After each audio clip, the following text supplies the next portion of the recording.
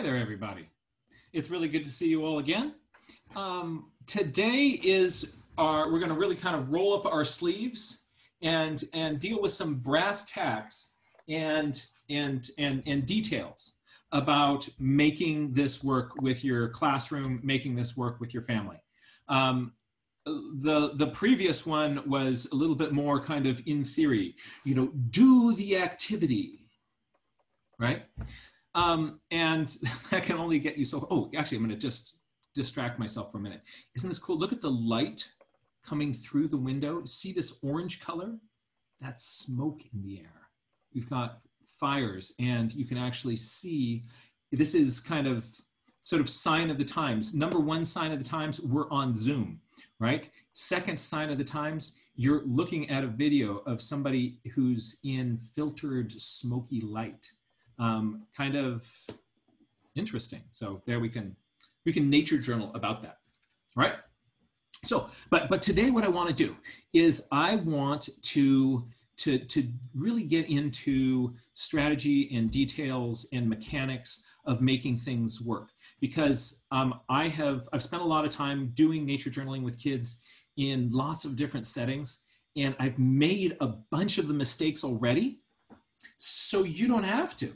So we can talk about that, and I'll share some of those strategies. So things that I want to address today of, how would you really kind of go about setting up your students to be successful doing this? Like, what do you need to do to kind of equip people?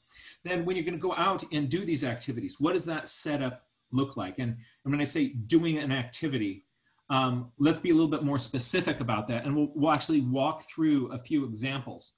And those are examples that are detailed in this book. So this book, or the free download of this book, which you can get if you go into the chat below, you'll be able to find a little box there that you can click. Somebody's going to put in a link on how to get this book at no cost. Or if you want to order one of them, you can. So I'm going to be referencing that. But just know that is there so there's the paper version of these notes, and step by step, there are lesson plans that are spelled out in there. But we're going to go through a few of those and just kind of unpack them as an example, because what I found is that if I go to a workshop on, let's say a Project Wild workshop, and they give you this big book of Project Wild activities, right? But in the workshop, they demonstrate 3 of them. I come home and I do those 3 activities, because I can visualize it. Right? So we're actually going to walk through some of them. We're not going to go through the entire book, but to help you visualize all the activities in this entire book, Emily Lygren, the co-author, and I are making a website that has where you can print out the activity by activity, those activities, and we're also making videos of an instructor giving all the instructions, so you can actually see somebody doing it, and you're like, oh, I guess I understand how that can happen. Other things on our agenda today, we're going to take a look at a little bit of science standards. And I know that there are some people on this call who are classroom teachers, and some of those classroom teachers are in next generation science standard states, and some of them aren't. But there's also actually a majority of folks on this call are homeschool families. And you're thinking, science standards, not really my bag, right? I'm not, why should I want to know about this? This is actually going to be really, really useful. And you kind of get through this and be like, oh, that's really cool. I think I can incorporate that into my homeschool game. And so this is a little bit of standard stuff that makes sense and is really practical and useful. And it really is based on best practices in science. And so I'll be sharing a little bit of that with you. We're also going to look at, I know that there are some people who are going to be doing this live in person, and others are going to be doing it through this Zoom platform. And so we're going to also take a look at how you would go about doing that in a Zoom environment. So to get started, let's think about gearing up our students. Anything that you do, the work between you and getting out the door the inertia from that is negative reinforcement to doing that activity. If it is really, really difficult to get the family out the door to go to a picnic, you end up not really going on picnics. But if you make the logistics of just setting up the picnic, then you go on more picnics, right? It's the same with nature journaling. If you set up your students so that everybody kind of has their kit, they know what to do, and you've got some routines around nature journaling, and it's not a hassle to kind of look all over the place. It's so much easier to get out and do your nature journaling.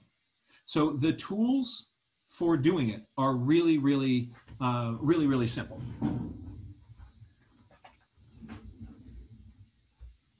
All right. Your classic Dixon Ticonderoga #2 pencil is an amazing nature journaling tool.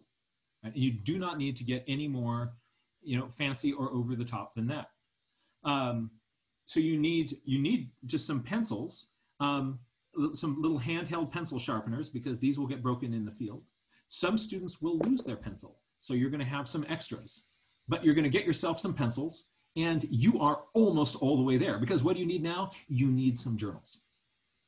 And so I want to talk a little bit about journals and kind of what makes sense to set yourself up for a journal. There are some really nice low-cost ways to do it, and a lot of them are already, you're already familiar with those. So, all right. Composition books make great nature journals. And there's several different types. The most important thing to look for is, number one, there are some composition books that have really floppy covers now. It's this very almost plasticky thing, and it's not at all stiff. There are others, the old school ones, have a really stiff pieces of cardboard flanking either side. Those are the ones you want to look for. And so, unfortunately, things like some of the basic brand now out of Office Depot it's floppy cover. So you do want to look around and see if you can get yourself, where can you find stiff cardboard journals? Because when you're out there in the field, if you have something that has rigidity to it, you can sit down anywhere and start journaling and working. But if you need a clipboard when you're out there, it's one more thing. You can't just be writing on your lap, on your knee, wherever it is. You need a table. Those floppy ones work great if you have a table, but you're not going to have a table.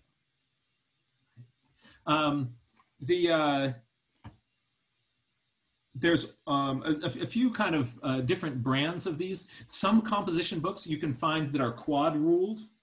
Those are really cool because everybody loves graph paper. So if you can find those, that's fun, but it's not necessary. Some, not the majority of them, but I found some where the ink lines are really, really heavy to the point that they're distracting. So just not those. But just so you find yourself, it's a standard, how they look. That works great. And you're good to go. Another way to go is with books that are all blank journals. And if your students, so if you can get something that has blank paper in it, and you can buy lots of sketchbooks in art supply stores that look like this.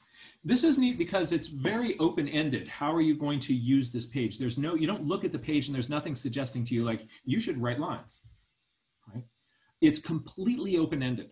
And as you're giving students more and more tools of what to do with it, this open-ended journal sphere is really useful. Yes, they will, if they're writing paragraphs, they'll start to slant those paragraphs and those sorts of things, but it's going to be okay. So if you can find ones that are blank books, this is great.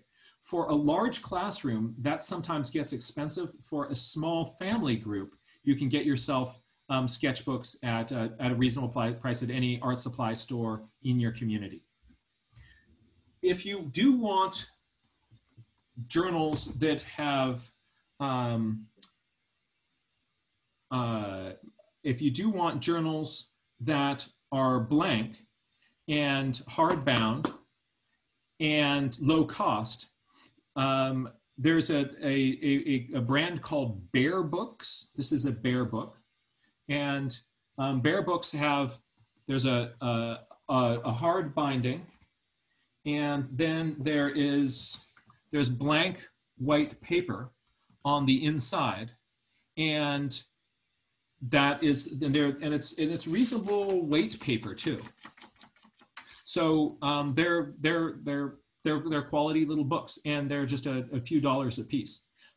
So Bear, as in, well, somebody, one of the admins behind the scenes will put in some of the details. There's a question. Some people are wondering, like, will that work with watercolor? And the answer is yes. Right? So they're nifty little journals. You know, regular thin paper does tend to bow a little bit when you're putting watercolor on it. I don't actually suggest watercolor for beginning journalers because with watercolor there is a big learning curve. And when you do get into watercolor, using things like brush pens that have the water in the handles makes the logistics of that a lot better. But sometimes managing these on a whole class, for a large class of students, gets difficult. If you have a small homeschool team that you're working with, then at some point, if you want to kind of bust into watercolors, it's great to do. I find that the easiest way to start, though, is just with your Dixon Ticonderoga #2 pencil. And at the beginning, that's all you're using. And then at some point, when you think they're ready, you bust out a small set of colored pencils. So not the jumbo set and not crayons, but a small set of colored pencils. And it's just like, oh, all of a sudden they know just what to do with that. And it is so much fun. You'll go from, journal pages that look like this, right, to journal pages the next day. They're doing that, and they're having so much fun. But with any tool, just be aware that when you first introduce a new tool to students, that tool becomes a distraction. So if you pass out, say, magnifying glasses to people, when you first get magnifying glasses, the magnifying glass is a distraction, right? They're trying to burn things with it, and they're just like, looking at their hand and things. And but then later on, after using that for a day or two, the distraction's gone, and it becomes a useful tool. The same thing will happen when you introduce, even a ruler. You first get a ruler, you're like, it's a sword, and then it becomes a thing for measuring. But even the set of colored pencils, when you first pull that out, it will be just so distracting because like they've got like all these. That's okay, and just sort of know that happens, and it gets better. So my two big suggestions, my big suggestions are: you want to get a journal with a hardcover. You also want to get something that does not have a spiral binding, right? So spiral bindings are not going to hold up to the kind of abuse that you're going to be giving this book over the course of the year. And by the end of a school year, or if some kids will go through it even more quickly than that, the book will just be in tatters and falling about. Pages will be falling off. The spiral will be getting bent. And then aesthetically, it's yucky to pick up and use. You'll get these ones where like the spiral, the spring is partly pulled out. The kid doesn't like that. It's aesthetically no fun. And so they get less invested in their journal. But if you get something that's a hardbound book, it feels more like a real thing. It's a place, like you can go to the journal. It's like a real book. You're writing in your own book. And that's cool. It's really nice to have a hardbound book. So I like hardbound. I like sewn-in bindings, not a spiral bound. If you can get blank pages, that's great. If not, you're going to be fine just with a standard composition book, and then you're off to the races. It's good to have a Ziploc bag in the student's desk that has their journal in it and their pencil in it, and eventually it'll have their set of colored pencils in it. You can also have in that bag a little pencil sharpener, so that when it's time to go nature journaling, you say, all right, everybody grab your kit. Everybody grabs your kit. The more advanced version of that is that if you're doing this, say, with your family, if each kid has a bag, a sack, that has their adventure gear in it, then you just say, all right, grab your adventure kit, and we're heading out the door. So then they're going to grab it. You know it's going to have their pencil in it, their journal in it, whatever other tools, the magnifier, the ruler, the things that you've supplied them for that adventure kit. There's some teachers I know actually have a pegboard by the side of, by the front of their classroom that has nature journaling shoulder bags for each kid hanging on them. And those little drawstring backpacks, those work great for making little nature journal kits. You can get those often for free if you get them with a company logo on the back. So if you don't mind it saying Pfizer or something like that on the back of every one of your students, you can get those little drawstring backpacks for free. Right?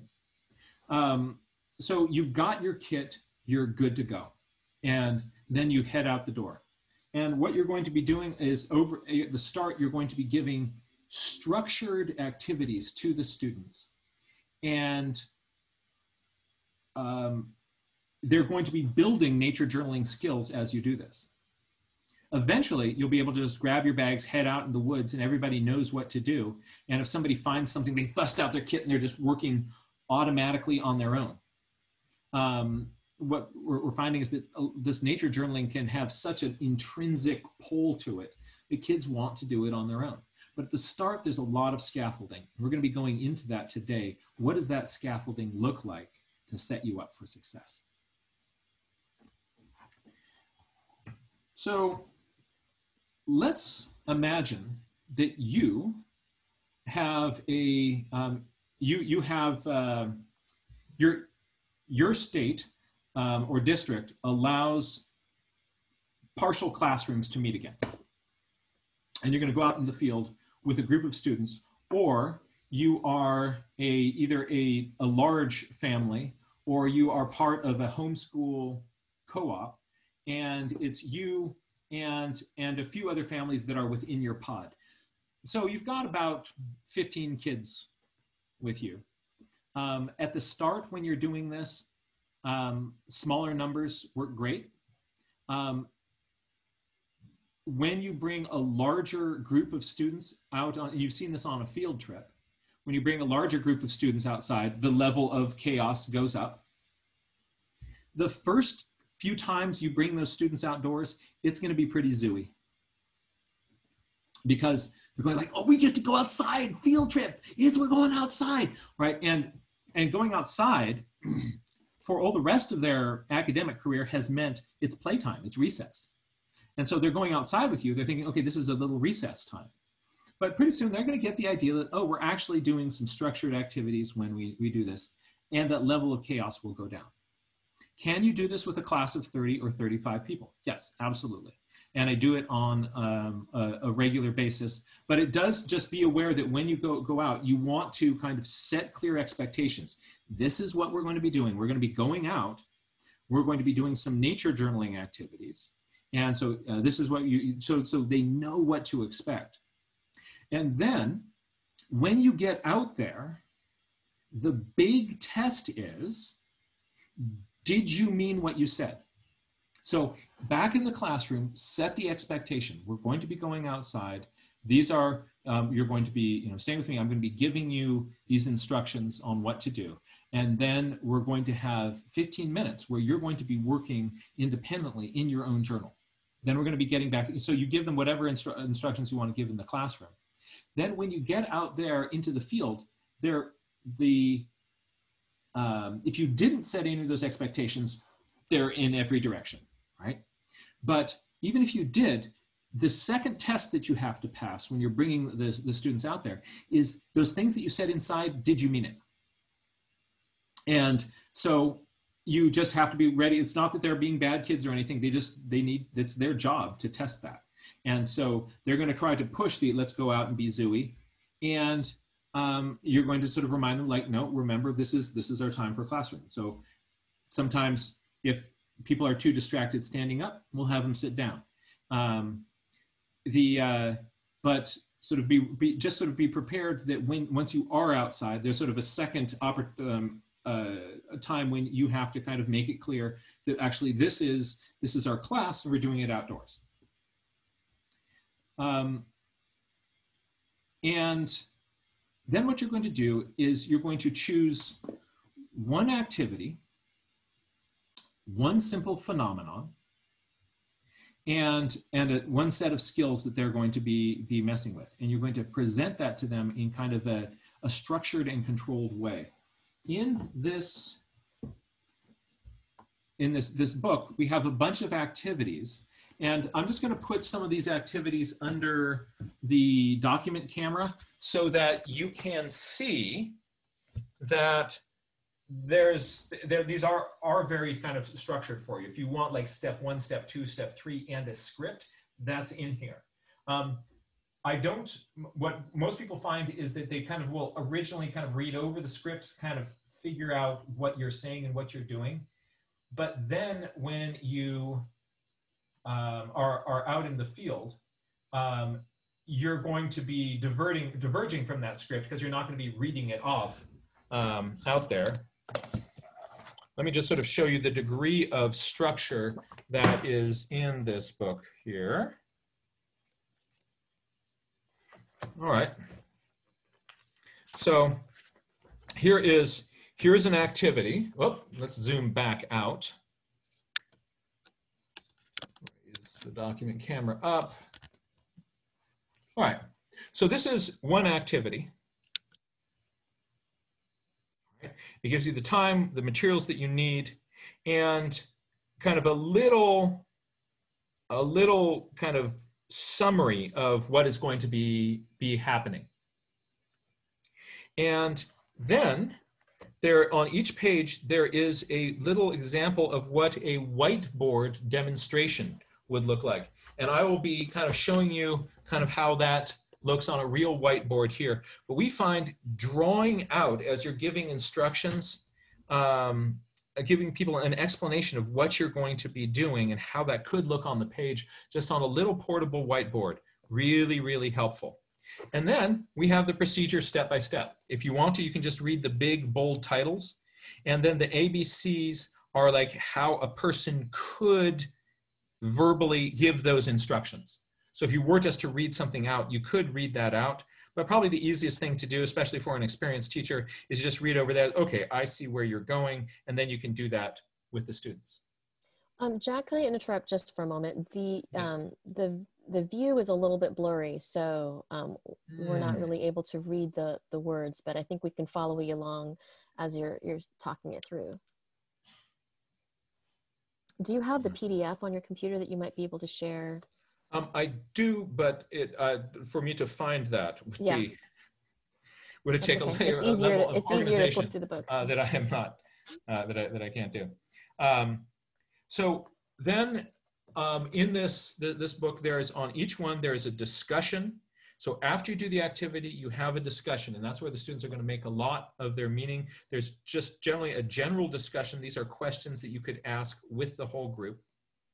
And then if you'll see that in the discussions section, there are some of the next generation science standards cross-cutting concepts listed. Here's patterns, here's structure and function. You could have an additional discussion around one of those cross-cutting concepts. I don't suggest doing more than one, but you can just sort of tie this into some of the bigger ideas that are kind of going on in your class. And so some guiding questions for how you might do that are written out there for you. So that same that same approach is then followed for activity after activity after activity, and there are 31 of those in this book. And these are all things that have been kid tested, teacher tested, and they tie into the next generation science standards. But let's just take a look at how this could look. So I'm going to imagine that you are one of the teachers, right? Or my group of students. You're my students. And what I'm going to do is I'm going to give you just a little bit of kind of quick, clear directions, and I'm going to show you how I might diagram that with a simple diagram on the whiteboard. When I'm diagramming on the whiteboard, this is not a place for fancy art. That's why I use the big broad tip expo marker. If you have the fine one, you might start trying to draw a careful picture. And this isn't the place for that. This is just, you're going to suggest some visual layout. All right? So imagine that we have gone out into the school ball field. And there is a, hold on a second. Right. So there you are, you're on the school field. And there are, around the edges of it, there's that zone that doesn't get mowed by the district gardeners. So there's a bunch of weeds that are sticking up there, some dandelions and those sorts of things. And you walk out there, and you realize that there's a few different kinds of kind of dandelion-ish weeds out here. Okay, that's going to be your phenomenon. So that little bit of nature of all the things that you could focus on, that's going to be your target. And what we're going to do is we're going to walk over here with me. And all right, can you see? I want everybody to get around here. And whatever sort of, bumps or stand in the circle, whatever you do for corralling your students, you do that, you get everybody there looking at whatever it is that is in front of you. And what you say is, all right, there are some interesting details of the plants that are growing out here that most people will never see. A lot of people have walked past this and may have noticed that there are yellow flowers here, but there's actually some really weird structures and shapes that are happening in these. And there's more than one kind out here. And a lot of people would just look at this and you see yellow flowers, all right, and you think that this is, there's dandelions out here. Well, what we're going to do is just notice, I'm going to just show you one difference on two different plants. And then the rest of it is going to be up for you. Everybody come on over here and look at this one here. You see, if I look at the stems of this, these are kind of, they're tall, thin, hairy stems. And there are these little branches off of them. So look at the branches on this. So big yellow flower, right? Now compare that with this one over here. How is that one different? Right, that's right. It's got that smooth stem and there's no branches on it, right? So that's just one. So these are our two plants, right? My challenge for you is to, on your journal page, to identify and describe as many differences as you can between these two. You got this one over here and this one over here. And let me just show you a little bit of the format of how we're going to be doing that. Take a look at my whiteboard.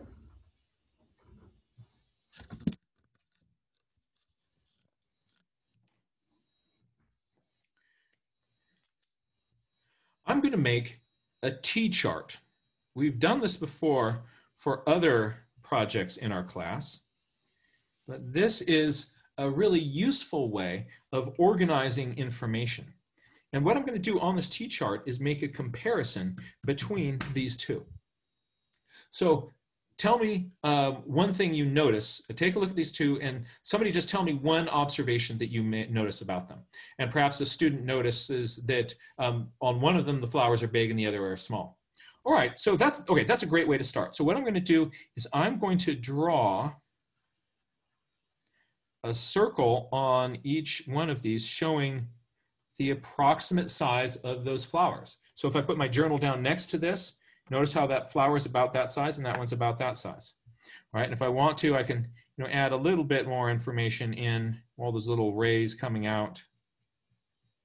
But the most important thing here is that size. And so I'm going to write big flowers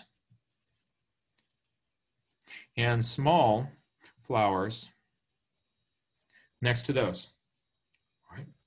What's another difference that I can see between these two? And somebody else points out another thing. And so I will, maybe somebody points out how these are branching and these are just straight tubes. All right. And then I'm going to write in sort of V-shaped branches and no branches. All right. So even for the words, I'm just kind of making these little kind of squiggles. And there's only been one time that I had a student think that they were supposed to draw squiggly lines on their paper instead of words. So generally, just sort of let them know that this is sort of representing that you're kind of writing words and text in there. So I want to have pictures and words here together. Right? What's another difference I see? So once they kind of get this big idea and they get this idea of parallel structure, then they can just go to town with it. And they know what to do. They've got the T-chart made. This structure on the page makes for a very kind of clear organization of things. And it's clear that our purpose here is not to make a pretty picture, but I want to find as many differences as I can between these two things. And then you ask if there are any questions, and there aren't any. You say, all right, my challenge for you is to find as many differences as you can. And on your mark, we're going to have 15 minutes or 13 minutes, on your mark, get set, go. And so they start doing this. As an adult, you initially you pull out your journal and you start doing the same thing. But as you're doing that, you're looking out of the corner of your eye. And you're looking for the students who are kind of, they don't know what to do. And you can just kind of go over to that person and kind of just direct them and say like, right, do you have any questions about what's going on here? And very often they'll say like, I don't know what to do, right? And then I just say, all right, that's all right. So let me just kind of, help you. Like, what's something you notice about this? What's something you notice about this, okay? And they'll say something, okay, good. Now, how's that different on this one, right? And they'll tell you, like, okay. Now, what's another thing? And they'll say another thing. And sometimes when you're just asking them those questions, they'll come up with those differences. And you say, that's great. Now let's put that down on paper. And they go like, oh, okay. And then they sit down and they start doing it. So you just kind of can gently direct them into doing this activity. And now what they're doing is actually a really sophisticated thing. When you are comparing things, you will notice details about the individual things that there's no way you would have seen if you're just looking at one on their own. It turns out that doing a joint comparison between two things helps you focus on the characteristics of each one of those to a greater degree than you would by just an analysis of one thing by itself. You can think about this if your school has a 401k plan, right? Sometimes they say like, oh, we've got, like, welcome new teacher, part of your check is going to go into this 401k plan, and that can be invested in plan A or plan B. And when you're looking at those two plans side by side, you can go like, oh, I think I like this one better. But if you're just looking at one, you go like, I have no idea whether this is a good plan or not. But the minute there's two things side by side, the characteristics of one and the strengths and weaknesses of that help you sort of see characteristics of the other. So if you're just drawing a plant by itself, it has green leaves. The minute you're doing two different species, then students will start to know like, oh, wow, this is a light green one, that's a dark green one. All of a sudden green has all these different nuances to it. So what you're doing at this point as a teacher is you're trying to, number one, just be a role model, and they see you also journaling. This ends up being really important. If a teacher during free reading time is grading spelling tests, it sends a subtle message about the value of reading to all the students in the room. If the teacher has to actually set a little clock because they know they're just going to get lost in a good book, right? Then you're role modeling that, like, yeah, we read in this class, we read in this family, we're readers. So they may not listen to anything you say, but they watch everything they do. If they see you getting lost in your journaling, they go like, oh, this must be something that is significant and worth doing. So they're watching you do that. But then you also are going to have that teacher radar out, that spidey sense, where you're kind of looking at like, okay, all right, that student over there, they're kind of losing their focus, and they're going to need a little bit of redirection. And so you can come over to that student, kind of help them, redirect them, and then you try to go back to doing your thing. Right? So you're going to have to juggle those. Both are important. Sometimes at the start, you have to spend a little bit more time working, kind of redirecting students. And at a certain point, you're going to sort of see like the kids are kind of starting to kind of go like, okay, I'm done. So the amount of time that you spend doing an activity is totally flexible. If you look around and your students are just all deeply into it, let the clock run, because they're doing the most important thing. But if you're seeing that they're really getting antsy, right? Then that 12-minute activity may end up being a 9-minute activity, right? Or that 12-minute activity may end up going for a half an hour because the kids get lost in it. And when that happens, it's absolutely magic. So you've given them very clear structure. They're doing their activity. And then at some point, you're going to decide, all right, it's time to wrap this up. But here's the problem. Some of your students are still deep into it. Others are like, yeah, I'm pretty much done here, right?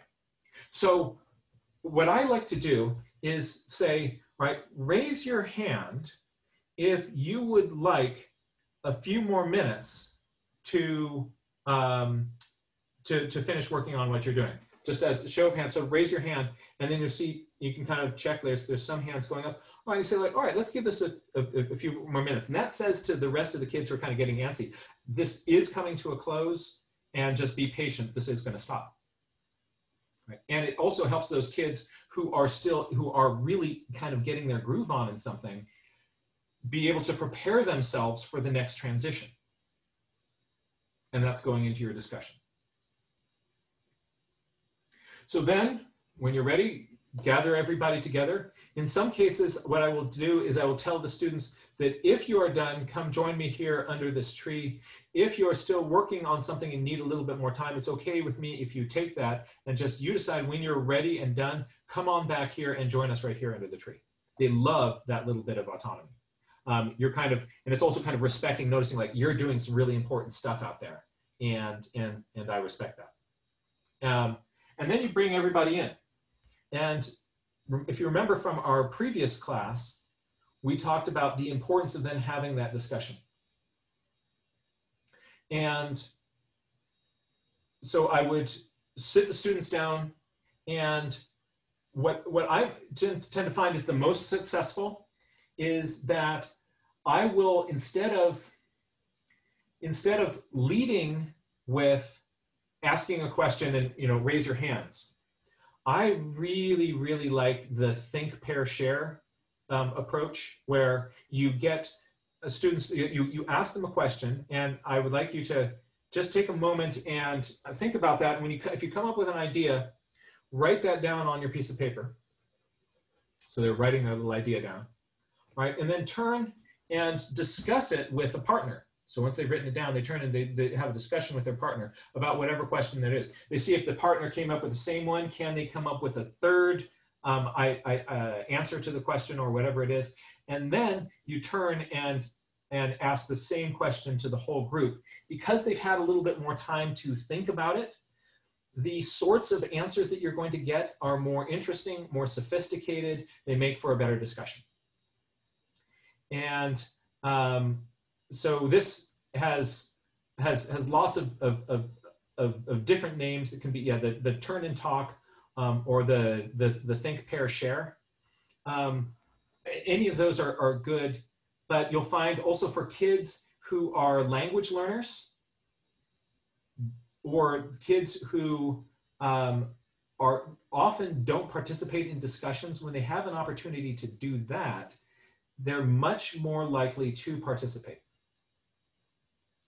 And that's for me, that's really, really satisfying. If I can do something where it gets those kids that are normally, because you're going to be asking them about questions about things that they directly observed. They have something to share in this conversation because they had equal access to those dandelions out there.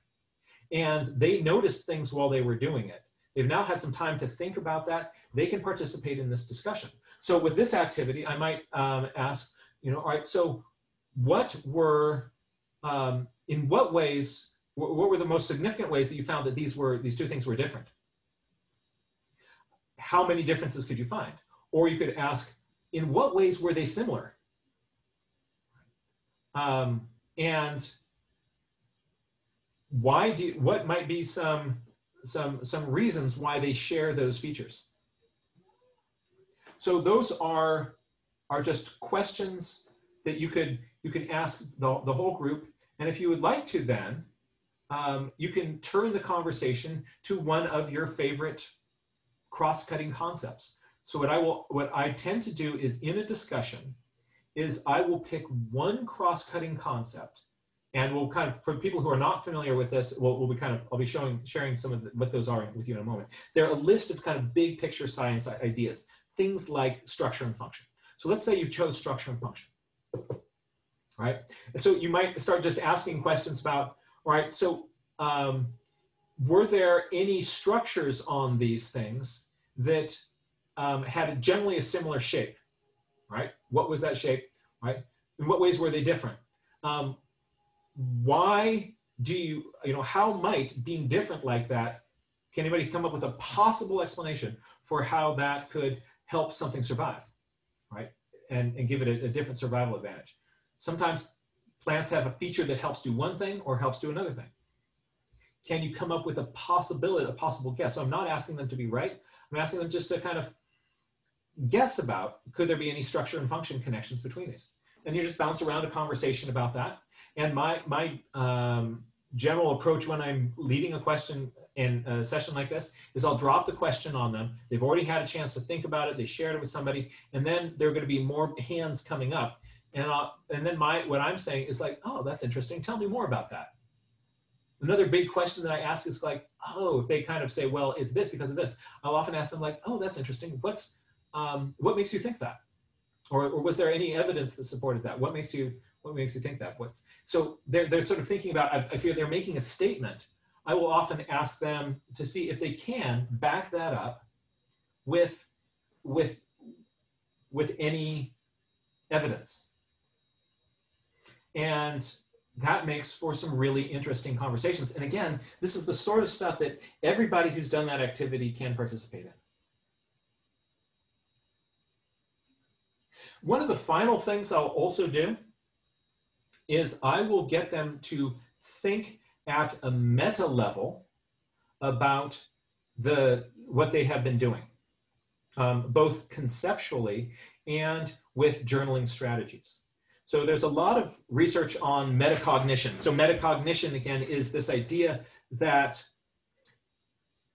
if we think about how we are thinking about things, we think better, right? So if you can sort of analyze the way that you are exploring a problem and thinking about it, you end up doing higher levels of thinking.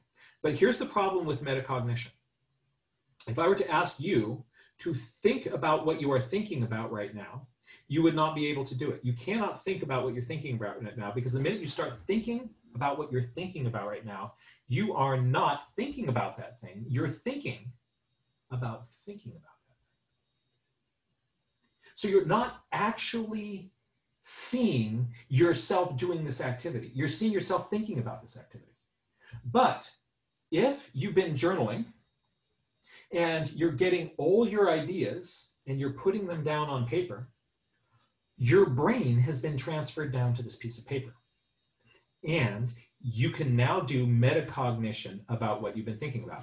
And so one way of doing this is I'll have students look down at their paper, and I will say, all right, are there any, what are the big ideas of what's happening here, right? Or sometimes, like if we have been having the structure function conversation, I'll have people like writing down some notes and ideas. All right, so what are some of the big, like what is the big subject, the header of what we've been discussing here, of what you've been exploring on your journal page? And somebody will come up with, they'll say, well, it's looking at differences in plant structures. Okay, and in that, were there any kind of, is there a subcategory? Are there, or there are little subjects in that? Yeah, we're looking at the leaves, and we're also kind of wondering about flowers and what the flowers do.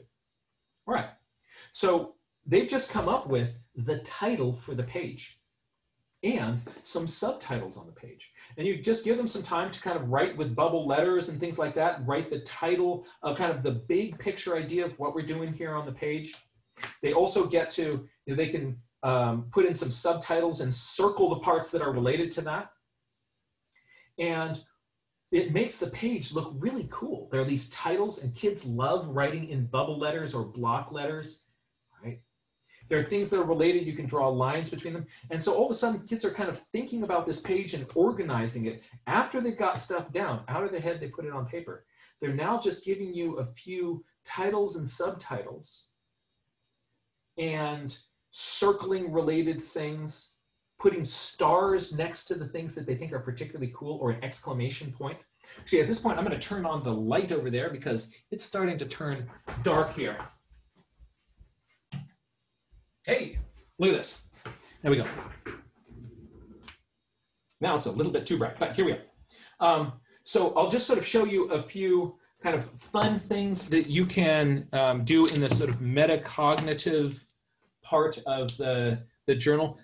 This is, and let me see here.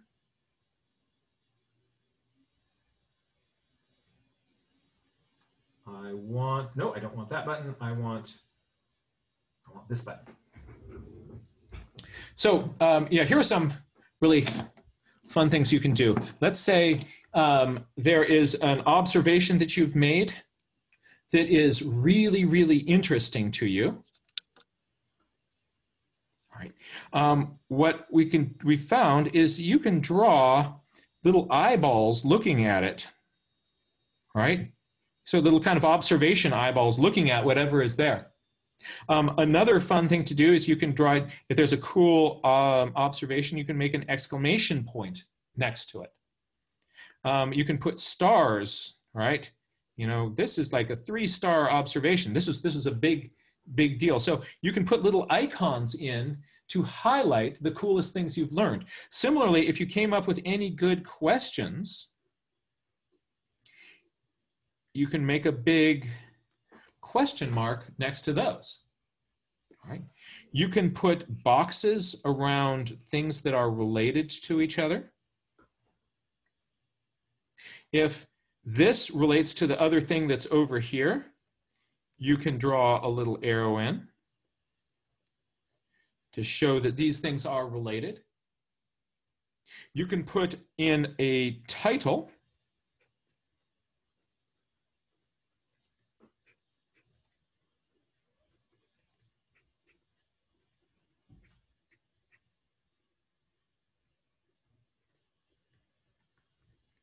And when you're putting in a title, again, you're thinking about the big picture idea of what is happening on this journal page.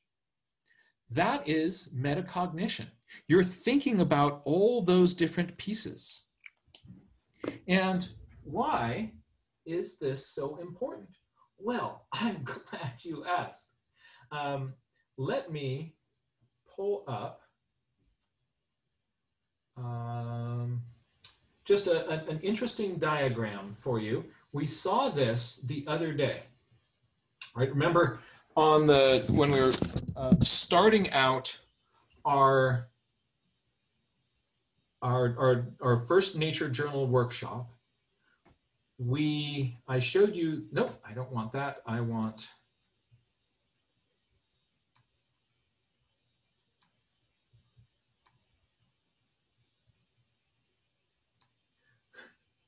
remember this depressing observation? All right, so if you remember this, this is the forgetting curve, the notorious forgetting curve. And this is based on lots of research that's been replicated a bunch of times. And it is utterly humbling for us as teachers. That is that we teach our students something, and within the first 18 to 20 minutes, they have lost about half of that information.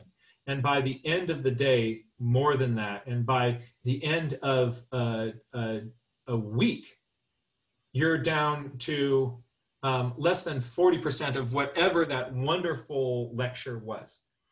Doesn't matter how engaging it was. It's just that our brains are really good at forgetting stuff. So that's a bummer, right? But Ebbinghaus was also interested in how do we remember stuff. And so his follow-up activity was on this, is what happens if you go back and you start to kind of review and think about things that you were studying, what happens to your memory then? And check this out.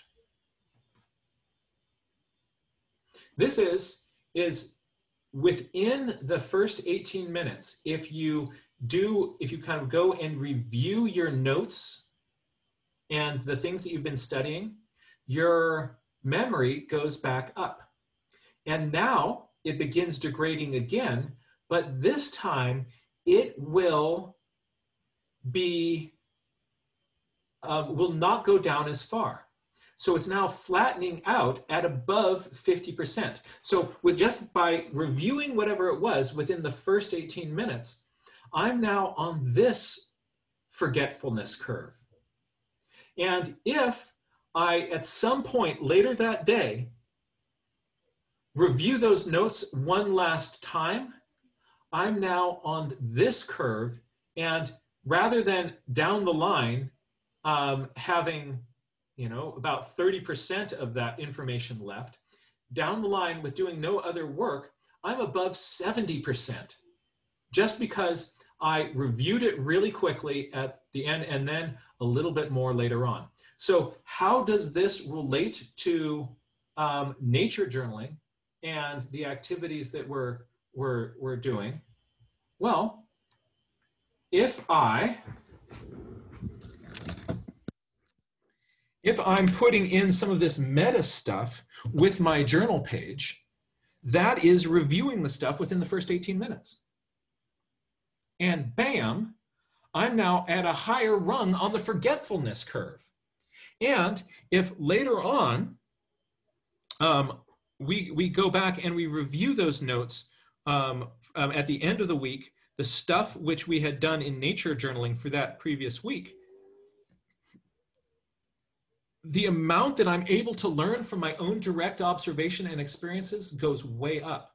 So I can build that this journal is my defense against the forgetfulness curve. So that's really fun, really, really powerful. Let's take a look at some examples of things that you can do with your own students in a COVID environment. So some people may be saying like, well, this is great if you're, you know, able to, these journaling things are great if you're, you know, out in by the marsh, and you go to the marsh, you can find all these cool birds and things, and owls. Well, that's great if you go to the mountains and the lakes. All right, but what if you are in a more kind of resource limited environment? What if instead of being in the Sierra Buttes or in Point Reyes, what if you are on a classroom, on a school campus with really not a lot of resources? So I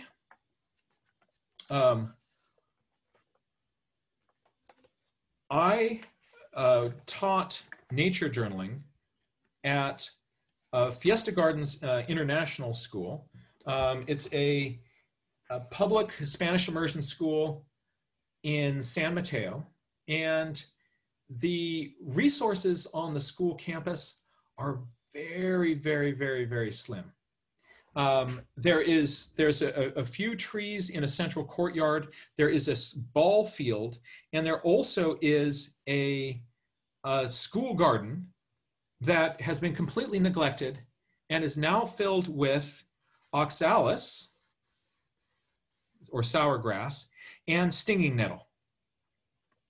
And so this was done with a group of second graders, where we went out and we studied the oxalis. So we were looking at these little sour grass plants and observing those.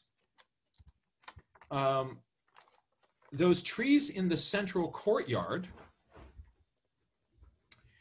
they started to turn color and change. And so what we did is we went out and we studied those leaves. So we did nature journaling about the leaves. Later on, I'm going to go for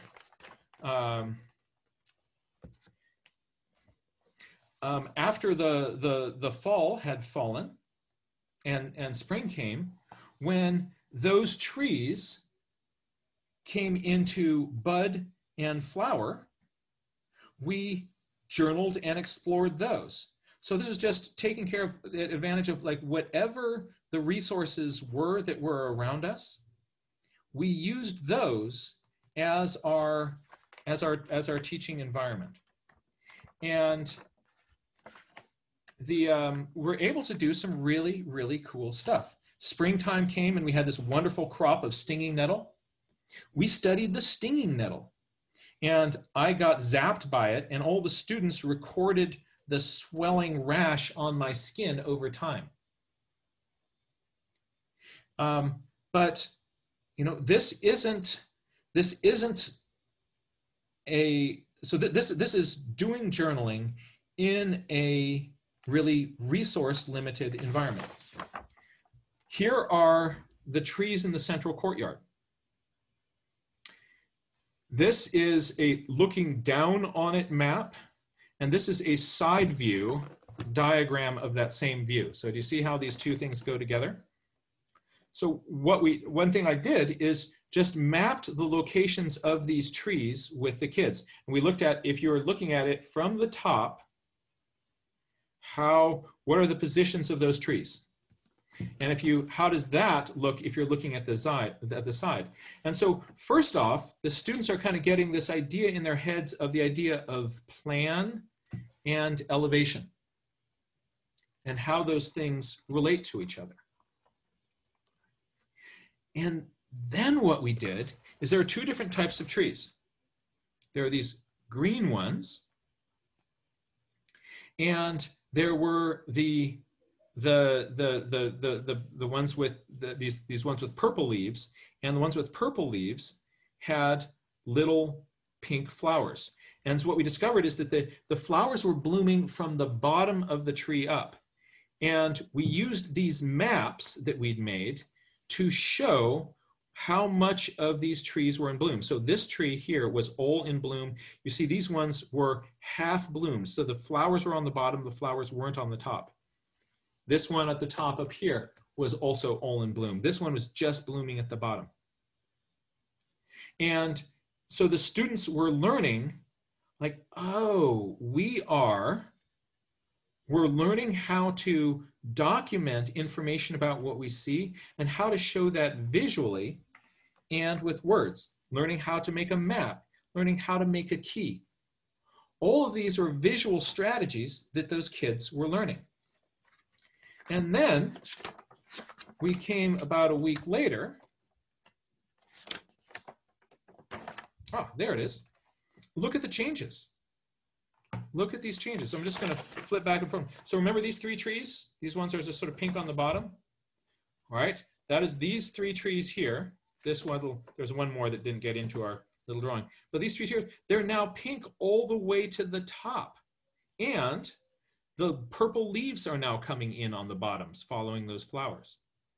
Look at these ones. So the little hatch line there is, these ones now have these purple leaves coming in, and that's that hatched part in here. And you're thinking, well, that's really, really interesting, but my students probably, this might be a little bit too advanced for them. Well, I would challenge that, because this activity was done with second graders. And they were able to see and document all those changes in the trees. And then they had their diagrams to come back later and be able to see how those changes. And they came up with their own questions about what was going on there. And they have, first of all, the level of engagement in these students was extremely high. The students were reporting like, they called this science. This was their science. And they said, I love science. When I grew up, much of the kids were telling me, when I grow up, I want to be a scientist. I want to be a scientist. I'm going to have a journal. I'm going to do science. Because this was all stuff that they could do from their own observations. And they're learning really valuable science visualization skills as they do this.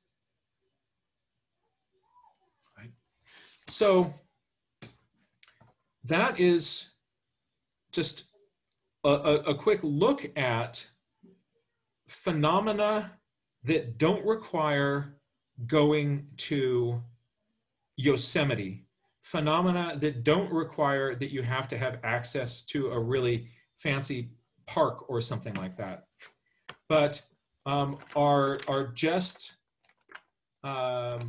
the common everyday things that are around you. I'm going to show you one last example of this.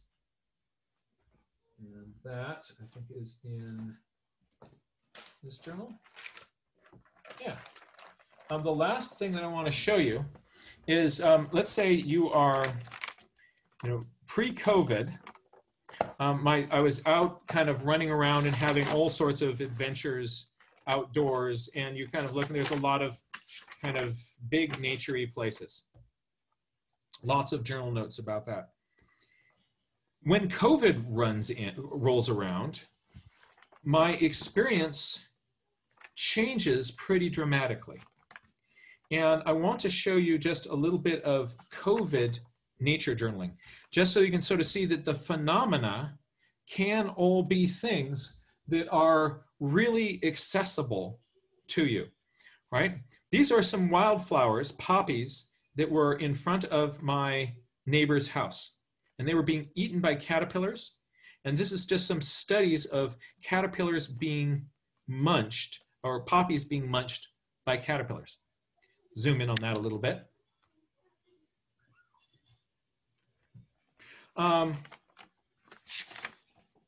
This is the bean from Costco.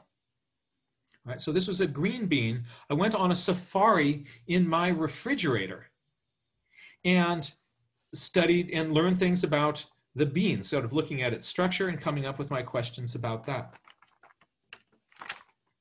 This is the onion that decided to sprout in my pantry.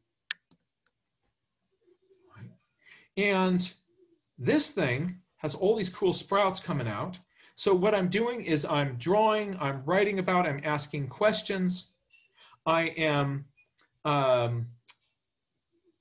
measuring things. All of those I can do on the phenomenon that is waiting inside my refrigerator. And as time goes on, I can follow those phenomenon and see how those things change. So here we have measurements of two different parts of this, and then I graph that over time. I'm looking at growth of different portions of this thing. As this thing gets longer, was most of the growth happening in here, or was it happening up here? The answer may surprise you. This is the moldy orange. I found a moldy orange, put it in a jar, and then tracked that over time. Doing the same thing with an iris, but I just want to jump to the oranges here. Yeah, so watching how this thing kind of turns to a fuzzball and then to goo. All of those are phenomena that are just waiting for me in the refrigerator. So nature journaling doesn't have to be, it doesn't have to be going to some exotic wild spot.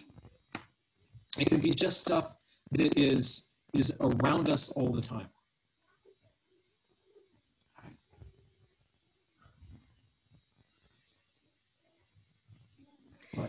There was since you're moving back and forth in the technology, there was a question about the technology that you set up. Is this a good time to talk about that? This is the perfect time to do that. And actually, your audio is breaking up, so I'm not sure if the microphone is maybe sitting on something or something's rubbing it. I think your microphone is on the document camera. That microphone is on the document camera right now. Can we clearly heard right now? No, you're crackling. Is it leaning up against something? No. I'm going to switch to, it is, I'm going to switch to this other, to a different microphone. Awesome. All right, can you hear me now? Yes. Excellent.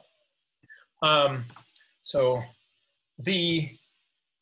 I want to just sort of walk you through the technology that I use for doing my classes and for sharing stuff online.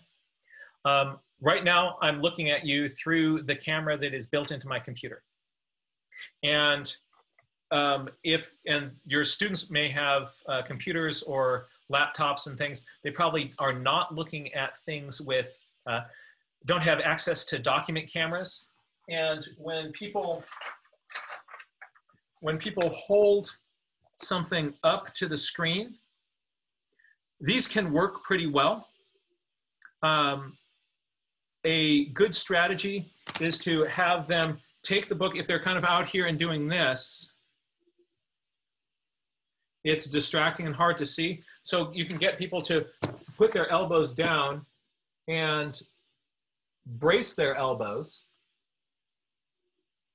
And then you get a better look at whatever is being held up to the screen. I use a document camera.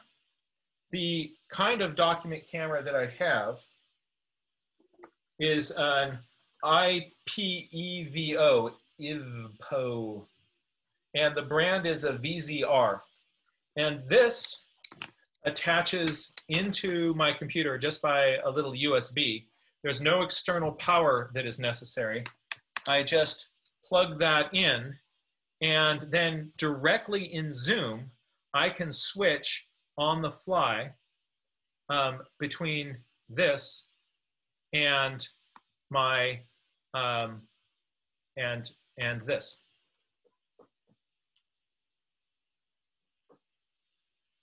All right. So there's a kind of inception moment. All right. So, wow, look how far down that well you can see. This camera is useful. It's great for doing demonstrations. It's great for, you can show books on it. You can also draw and have people be able to see what you're doing. I'm going to switch back so you don't have to look at my ear.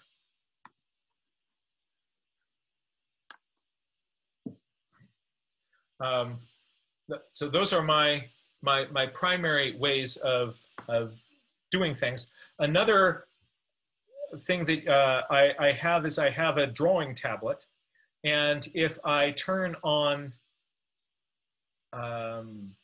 Photoshop, I can draw on that drawing tablet and project that to the screen as well.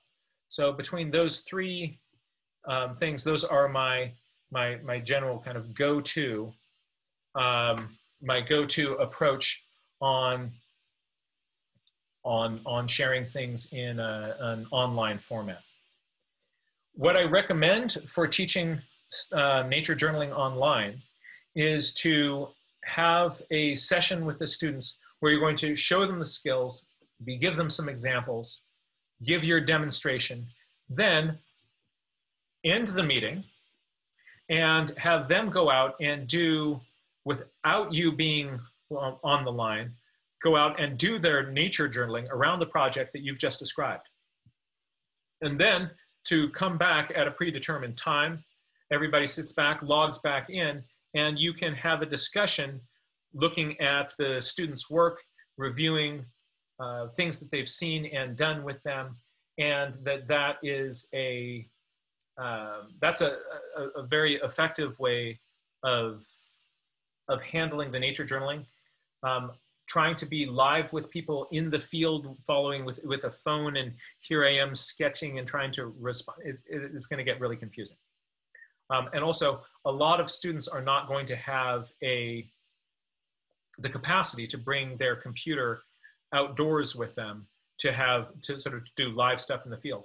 So I would recommend sort of setting up your activities, find out if there are any questions, send people out to do a little nature journaling project, and then to come on back and do some sharing online. Did that address those questions? Thank you. Yes, I believe so. Thank you. Okay, great. The final thing I wanted to kind of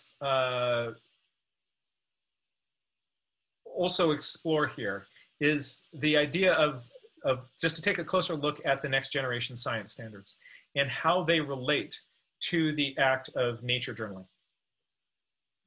The history behind these science standards is interesting. There have been a lot of different science standards that the different states have used. But what scientists and people at universities found is that people who got really, really good grades in science, we'd get them to the university level where we're trying now to train them as a scientist. And we would get them in front of experimental materials and these sorts of things. The people were completely incapable of doing science. So people who would score really well on tests were actually not as well suited to do science. People didn't know you could have an experiment bubbling in front of somebody, and people didn't know how to even basically observe it and take those observations and put them down on a piece of paper. And the reason is that our science standards had been a bunch of facts, and your job is to memorize those and spit them back on a test. And if you do that, you pass science. So a lot of kids then looked at science as like a bunch of all the stuff that is in the book. So what is science? Science is memorizing stuff. It's memorizing terms and anatomy of things. And if you get those, then you do well in science. But that's not the way that scientists think about it. So what happened is the National Academy of Sciences, National Academy of Medicine, and Institute for Engineering, those folks got together and they said they spent years kind of throwing around the ideas of, if, you know, what should science education look like so that at the end of the day, we would get people who were fluent in science, could talk about science in a way that actually made sense, and could do science. And they then sat down with teachers, and together over years, they tried to develop a set of standards for teaching science that would be, that would kind of train people in the skills that we really wanted at the end of the day those scientists to have. And instead of being a big bunch of facts to memorize, they came up with this. One moment.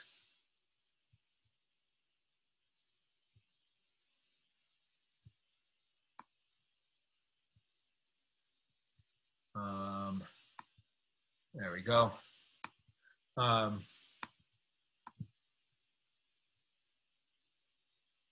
I sharing? There we go. Oh, no, not you. Oh dear. Let me see. I will try this one more time. We came up with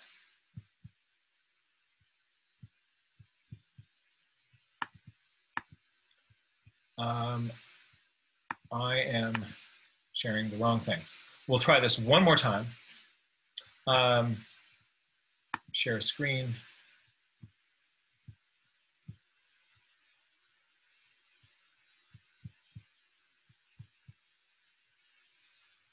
Aha.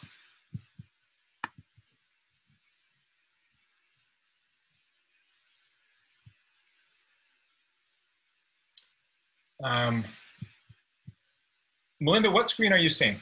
I'm seeing your title page that has the daffodils and the graphic with nature journaling. Ah, that is what I wanted to show, but I'm not seeing that on my end. We're seeing your view of it, so it's not playing the slideshow yet. Okay. So where do we see the slide? Well, a few. Would you like to address some of the questions that we have here? Sure. Why don't I will. While I'm kind of clearing a few things in the background here. Yes. What are a few questions that have popped up? Okay. And, so Deb is asking, is there a brain advantage to either a little each day versus longer, more detailed sessions once in a while? Oh, yes. So that's a really great question. The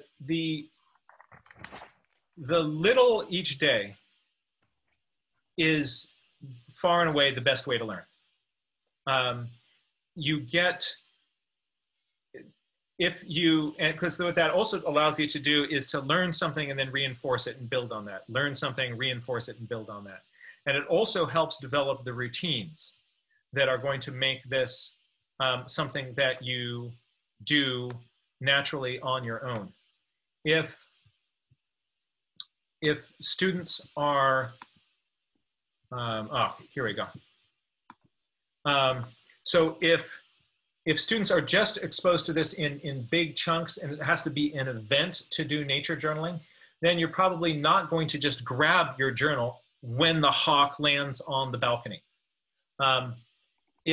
But just doing a little bit here and there and here and there and here and there, it normalizes the activity of just downloading your thoughts and your ideas to paper. And that's another big advantage of just doing this on a regular basis. So here's where we were last time. What I wanted to talk about is what they call in the next generation science standards. They've taken science and they've broken it up into 3 different pieces. And the first part of this, they came up with a list of things that scientists do in the course of their day, kind of actually doing science. So these are science not as a bunch of stuff that you've memorized, but these are activities. So you can ask questions. You can develop models to explain things. You can carry out and plan your investigations. All of these different things, making arguments from looking at evidence and sort of making your explanations and arguments based on that evidence. And then how do you figure out if information is good or not? So these are the skills of a scientist. And so you can think about, they call it the science and engineering practices. You can think about this as, what do scientists do? Right? The next piece of it is, how do scientists think?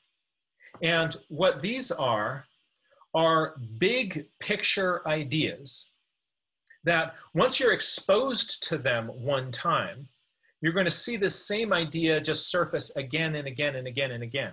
And you really get a lot of an advantage by seeing how this one idea ties together a whole bunch of different areas of science. And the third piece of it is essentially those facts, all the stuff in the science books that we're memorizing before, that used to be 99.999% of what we had to do. There still are some bits of science information that are useful and constructive for us to learn, right? So that hasn't entirely gone away, but instead of being almost all of everything we do, it is now only a third. And they call those the disciplinary core ideas. So they've got the science and engineering practices. That is, what do scientists do? The cross-cutting concepts is, how do scientists think? And the disciplinary core ideas are, what have scientists learned using this system? Right? But each one of these now has equal weight. Let's start over with those science and engineering practices and just take a look at that list and see how many of these things are things that you could do while nature journaling.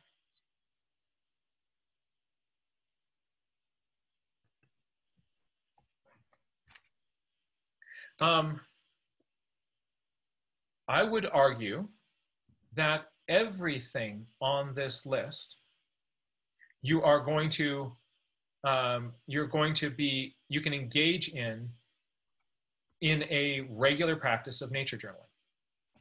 So we're using words, we're using pictures, we're using numbers. We have, I notice, I wonder, it reminds me of.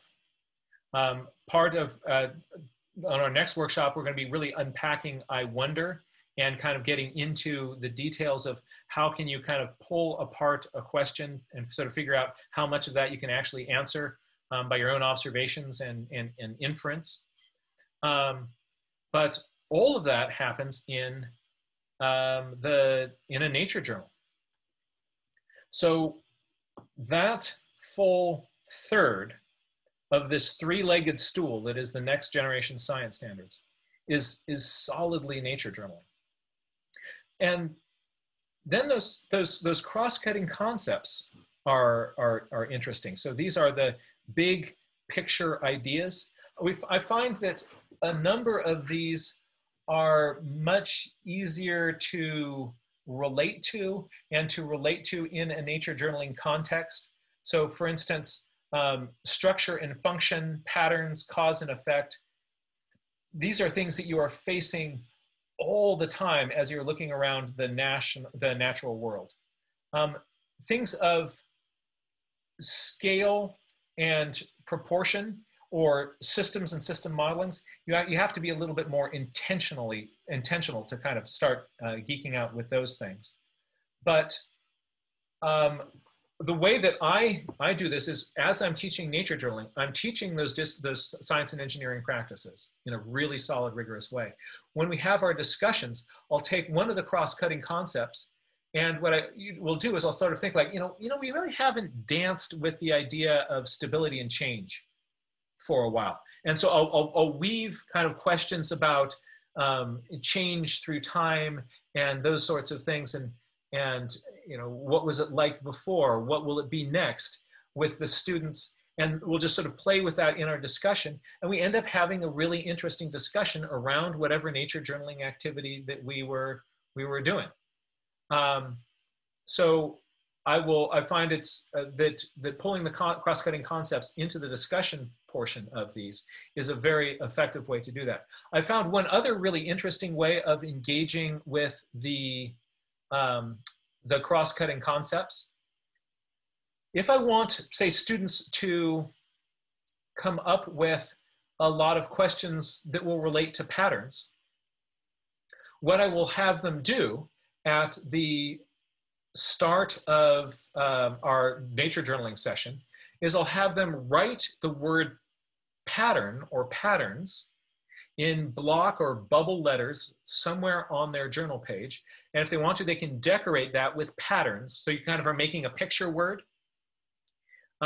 So take the word pattern, sort of play with it, make a really cool title out of patterns. If you want to put patterns into the pattern, then you go right ahead. So they'll have some fun doing that. And then what I'll do is I will have them go out and do a nature journaling activity that, where let's say they're doing a comparison, and I will explain to them that, you know, we're also going to, as questions come up to you, kind of write those questions down.